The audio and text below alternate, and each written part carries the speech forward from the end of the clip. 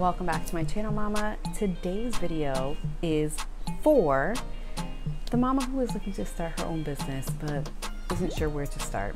And so what I want to do today is give you the advice that I don't think anybody really out there is giving moms in business specifically, so that you can start a business that is not going to box you in, feel heavy, but be sustainable, be profitable, and be the exact thing that you and your family need. So get cozy, get comfy, and let's chat.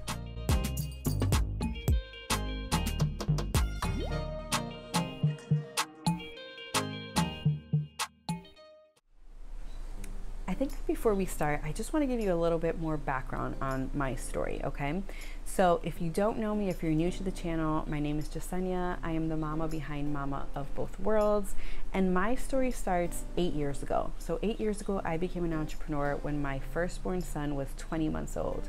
I quit my job as the staff attorney at a local probate court and started my own law firm. Now, I had no business starting a business. I had no idea where to start or how to do it, but I did it, and I jumped in feet first, and I was actually able to create replace my 9-to-5 income within the first year of business, scale it to 6 figures, and pave the way for my husband, who's also an attorney, to join me in practice. So he was able to quit his job, and we became a dual entrepreneurial family, right? Both of us had that freedom, that flexibility, that control that we desired, and it's been wonderful.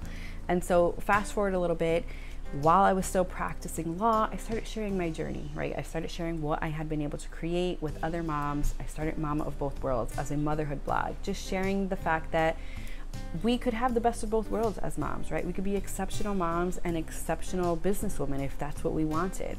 And so moms started asking me to show them how I did what I did.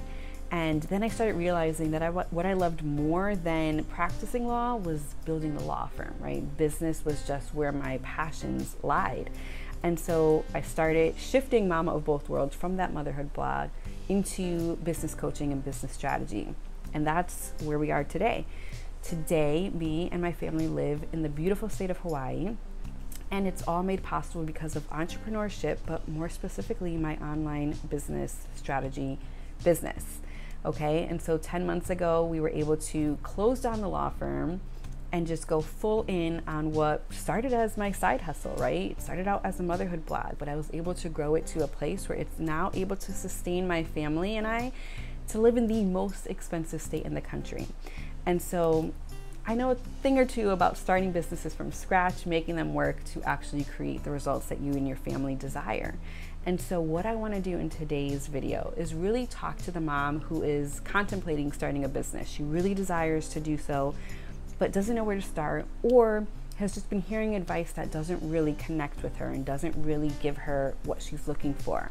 I think that there's a lot of talk in the online space. It's very easy for it to get like noisy, and you're often confused, like, well, should I be doing it this way, or this one said to do it this way? And the truth is that there's no one right way, right? Many ways can work to get you to a successful business. The key is to find the way that works for you. And so what I have done, because I am a mom in business, and I started my business after being a mom, right? So it wasn't like I built my success childless, right? I built my success with my children in tow, right? So they were my biggest distraction and my greatest motivation at the same time. And so I understand the struggles. I understand what we're coming up against. I understand our desires and our dreams and our passions.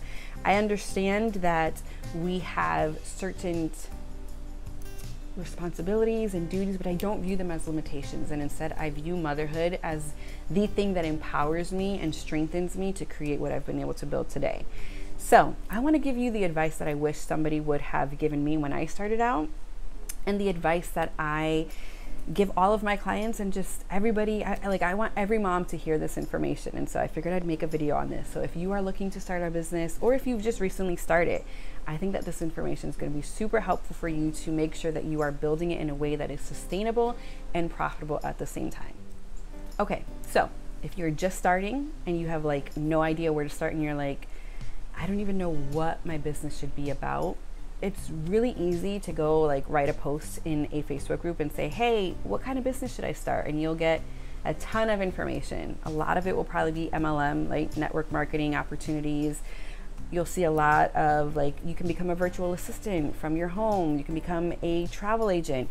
And all of those are great options and opportunities. And I'm not knocking any of them. Why I'm bringing that up is that it's not beneficial for you to go to others to make that decision. And like, totally go to, the online space for ideas. But when it comes down to it, it really needs to be you who's uncovering what that is. And so here's what I think is the first step for you. Figuring out where your strengths and your passions intersect. And that is the kind of business that you should start. You can be really good at something and just not be passionate about doing it. And so what's going to happen is that, you're good at it, but you're not going to want to grow it because it's going to feel like a job, right? It's going to feel burdensome. It's going to feel cumbersome. It's going to feel like work. And when you are the person who's in control, and not just in control, but your income relies on you showing up for your business, you don't have a paycheck coming in, right? You have to want to work on your business. And so it has to be something that really lights you up, because even when it lights you up, there's going to be days where you just don't want to work on your business. But the chances of you continuing on are greater if it's something that you love. For an example, I can give you, right? At one time, it really served me well to start my law firm, right? I was passionate about law. And then I realized that I wasn't passionate about law anymore. What I was passionate about was helping other moms create the success and the freedom that I created for me and my family, the opportunities, right? My husband being able to quit his job and the flexibility and the freedom that it gave us, right? I wanted to show other moms how to do that. And so I could have just continued on in the law firm, and sure, it would have grown, right? And I had my husband working in it with me, but that was my strength, not my passion, right? And so what I realized was that I have additional strengths. We don't just have like one strength, right? And also, like, we can learn strengths, right? Like, we don't just have to be naturally born with the strengths that we have, right? We can go out and learn these skills. And so I really decided that business strategy, marketing was what I was really passionate about. And I was good at it because I had built my first business to 6 figures, like with no experience whatsoever. And so what I did was I honed those skills. I crafted them. I invested in making them bigger and better. And now my skills and my passions intersected in business strategy for moms, right? And now that's the business that I currently run, and my husband helps me run this business as well. And so my first piece of advice, where to start, is figuring out what are my strengths and what are my passions and where can those intersect, okay? How can I bring those two together? Something that I'm good at, something that people come to me for all the time, or they're always asking me for advice. Sometimes we overlook those things and we think that, well, that's nothing, or that doesn't require a certification, or that doesn't require a college degree, that's not like a 9-to-5 job, but it's still your skill. It's something you're good at. It's something that people need, right? And so you're really good at that. Are you passionate about it, right? Could this fill you up? Would this light you up? Would you feel fulfilled doing this every single day, right? Figuring out where those two collide, that's going to be the kind of business that you should start. So where do we go from there, right? So now we know what our business should be. We're like, okay, this is the kind of business I'm going to start. What's the second thing that you should do? I bet you think I'm going to tell you to like identify your ideal client and pick your niche, and we're not there yet. We're not going to do that, right? And this is the step that everybody else kind of just overlooks for moms in business.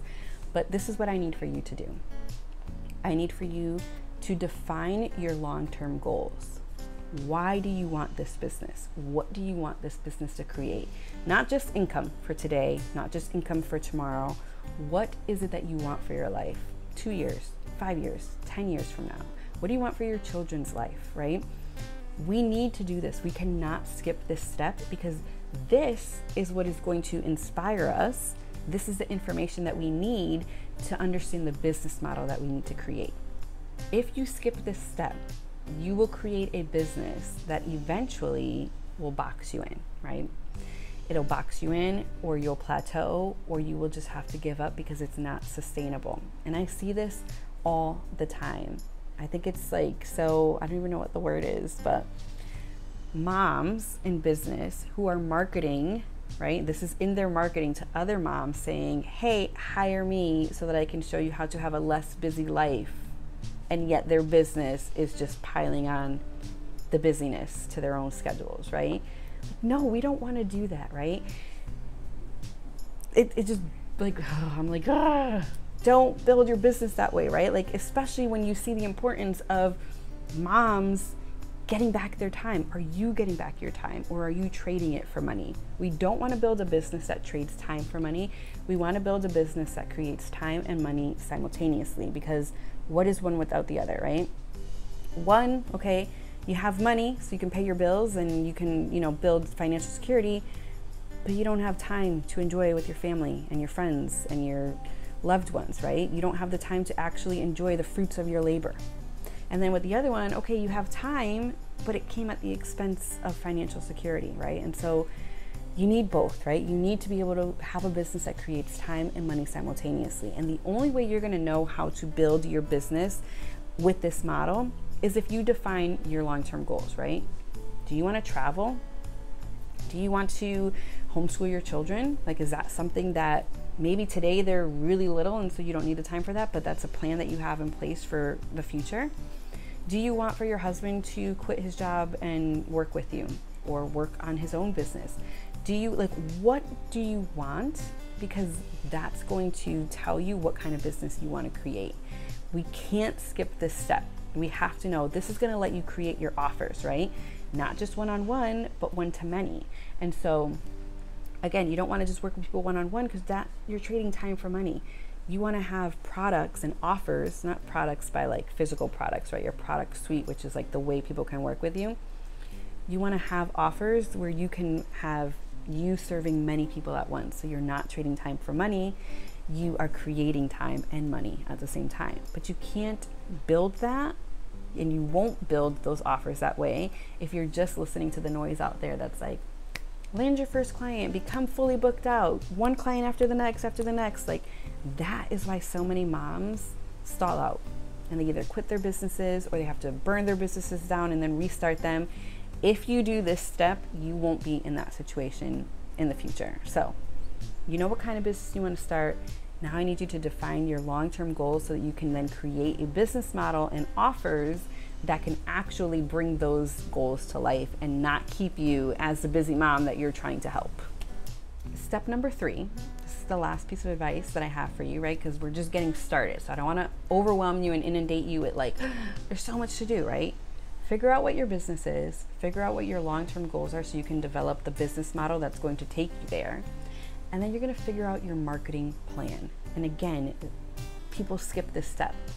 And here's what's being told, right? Here's like the advice you're being offered is like, pick 1 to 2 platforms and go all in on them, and don't stop until you've like really built an audience there. And guess what? Like, I used to give that advice because that was the advice I was given.